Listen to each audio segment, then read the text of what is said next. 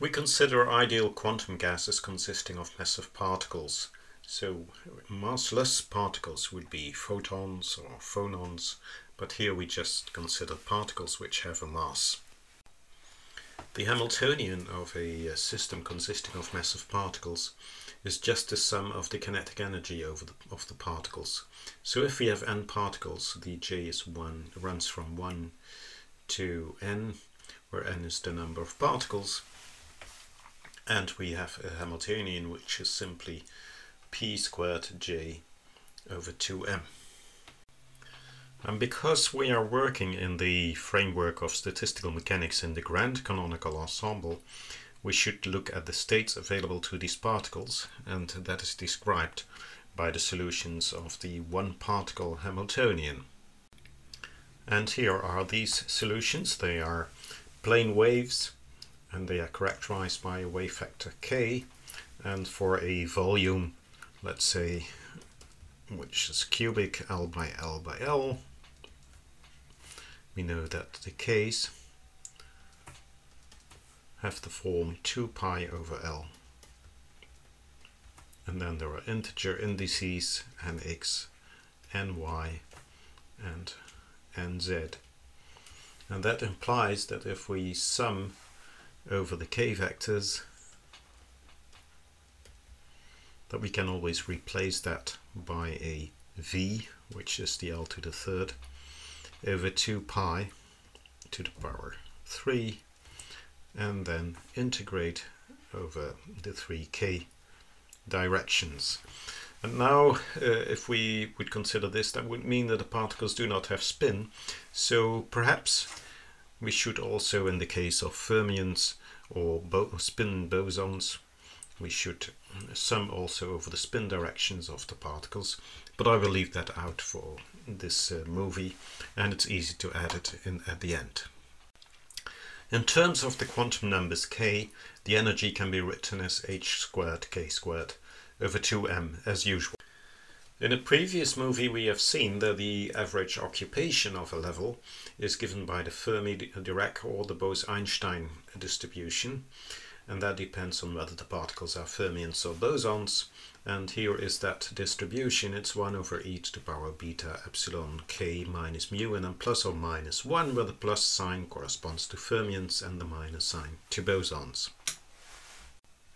So this enables us to calculate the total number of particles in the system. That is called n, and it's just the sum over k of this nk.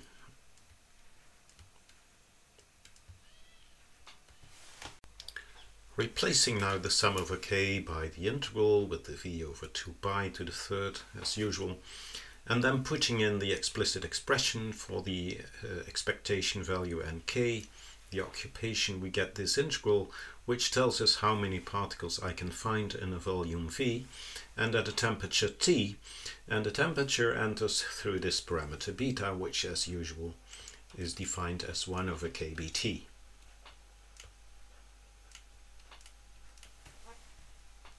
The next step is then to streamline this integral by introducing a new integration variable which is called x, and we define x such that in the exponent here the first term just has the form x squared. And that leads to the following straightforward formula. We divide left and right hand side by v, and then we have a lambda, which is the thermal wavelength h over 2 pi mkBT, which comes out of the transformation, and this is the result, which is a rather clean integral, and we see that there is only one physical parameter left, and that's the beta mu, and that makes sense because the density should depend on mu, on the chemical potential. Now we could stop there and say, okay, we have the formula, but it's interesting to look at the limit where the energy of the particles is high, and then the system approaches the classical limit. And the reason is that if you consider the discrete quantum states in the system, if the temperature is high, the average occupation will be low, And so there will be very few, so if I think of fermions, there will be very few particles per level, usually less than 1. And so I don't see the Fermi statistics in that case. And the similar argument applies to the boson case. So high energy means you are in the classical limit, and it's interesting to see which corrections you get to the classical limit from the quantum character of the system. Working this out boils down to an exercise in Taylor expansion, and in this case the limit x squared being high means that this number, the first term in the quotient, is much larger than the plus or minus 1, and so we can expand in terms of the 1 over this term. And if you do that, it's a straightforward exercise, and it leads to the following formula. So you have n over v is lambda times lambda to the third. That's the same as the density. N over v is little n, that's the density in the system, times lambda cubed. That's 1 over pi 3/2, and then here is the expansion in the of the numerator and the integral. The integrals are always running from 0 to infinity, and so we anticipate that the first term should be the classical result, and then this is the first quantum correction. And if you work it out, you see that this integral leads to e to the power beta mu plus 1 over 2 in the power 3/2 and then e to the power 2 beta mu. So you see that this leads to an expansion in terms of e to the power beta mu. So e to the power beta mu tells you to what extent the control is the parameter which controls the amount of quantum character in the system. And indeed it's a straightforward exercise to check that n over v times lambda to the third equals e to the power beta mu is just the classical result for the ideal gas in the grand canonical ensemble. The expressions for evaluating the grand canonical partition function are given here. They were derived before in a previous movie.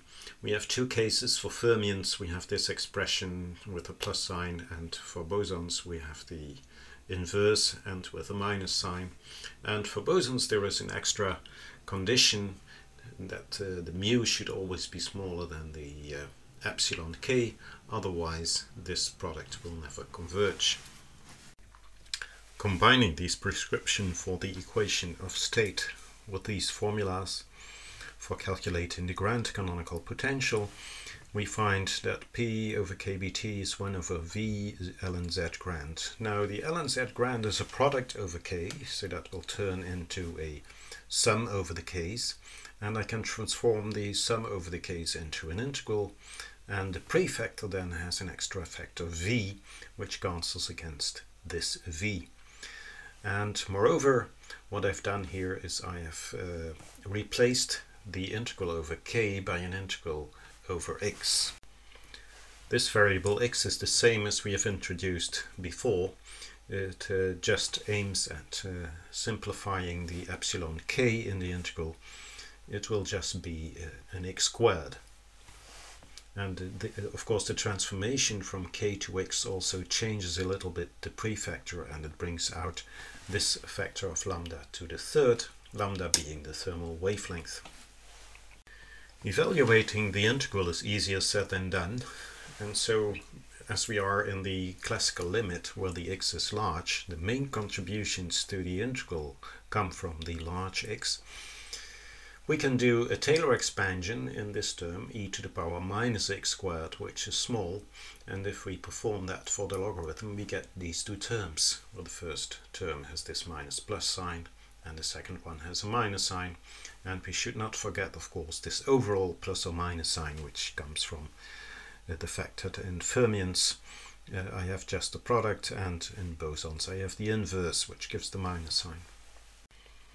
And then we arrive at this straightforward expression after we perform the integrals p over kBt, and then we get 1 over lambda to the third e to the power beta mu. And this would be completely the classical result. So it would be a nice exercise to just state the classical grand canonical partition function and then show that this is the classical equation of state.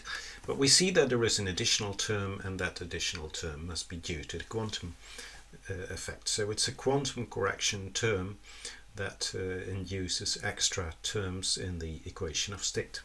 Well, equation of state, this is not really the equation of state in the form we would like it to have, because we would like to express P and T in terms of the density N and V, and not in terms of the chemical potential. So how can we do that? Well, we have just seen how we can find an expression for the density in terms also of this factor e to the power beta mu. And so combining these two, we aim at eliminating the mu from the problem and then expressing P and KT in terms of this density. Now, because we do everything in terms of expansions, we aim at finding an expansion of P over KT in terms of the density. So the simplest, the first two terms in an expansion would be N, because we see that to first order in beta mu these terms are exactly the same. P over kBt is just the density, and that's the classical equation of state. And then we add a term A times N squared. Now this second term should take care, it should yield this term in fact. And that gives us a prescription for finding this A. So from the first term we already have a term which contains an e to the power beta mu, and that's this term here. And then if we add A times this term squared, it should give us the result over here, and that condition is represented here in this equation, which immediately gives us A, and we can write up the final result. The A is found as lambda to the third 1 over 2 5/2 with a plus or minus in front, and if we put it into this prescription, it directly gives us this. So we see that P is the classical one, and then we have a plus and a minus sign. Now it's obvious that if the pressure is higher than the classical pressure, we are dealing with fermions, because the fermions want to stay apart from each other, they want to stay away from each other, and so that increases the pressure of a gas. The bosons have no problem in being close together, and the counting prescriptions for bosonic statistics make that the pressure gets a bit smaller, so the minus sign corresponds to the bosons and the plus signs to the fermions. Now it's important to note that I've made another movie on the Bose-Einstein condensation, and there I will use the same notation with the x etc. as I've done in this movie, and so this movie is important to watch before you carry on to look into Bose-Einstein condensation.